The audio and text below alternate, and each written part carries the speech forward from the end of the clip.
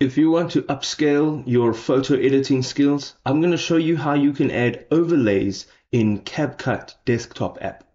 So come with me.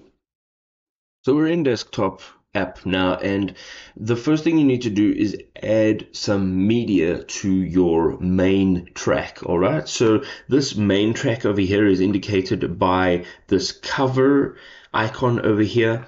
And you can see if we go ahead and we remove it, it says drag material here to start to create, right? And this is indicating that very main track.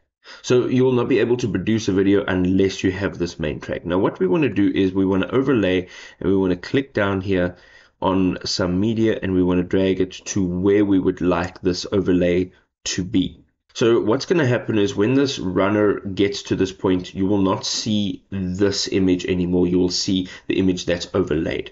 Now this can be useful when you are trying to create videos with sound from one video and you'd like to just continue to have that sound throughout.